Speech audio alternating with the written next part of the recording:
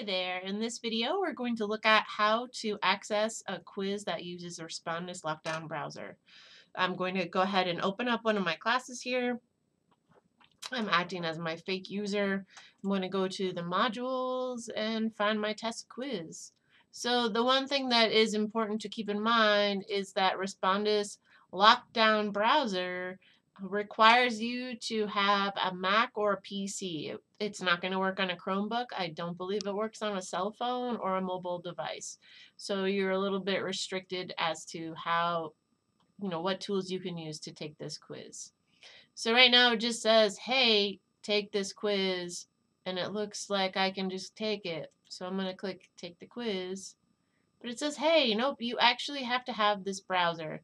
So I'm going to go ahead and choose download Respondus Lockdown Browser.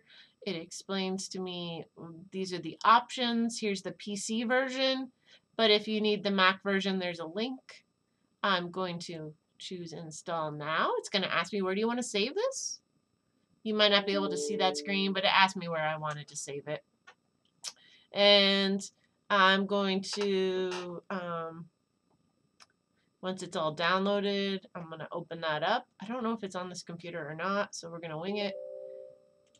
It asked me to, it basically said, do you really want to install this on your computer? And I said yes, because I need to take this quiz.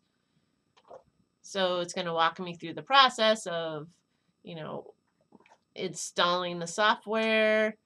So it says, do you want to uninstall? I'll just say reinstall. You probably just want to install. So it's going to go through this installation, kind of do the little download to make sure that it's all set up on your computer. So again, remember, here it says finish. So now when I go to take my quiz,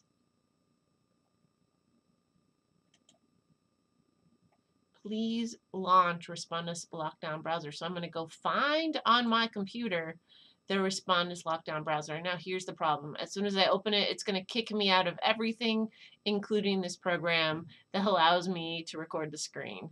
So let's see how far I can go. But I'm going to double click the browser. I believe that there's a sign in. It says sign in to your institution.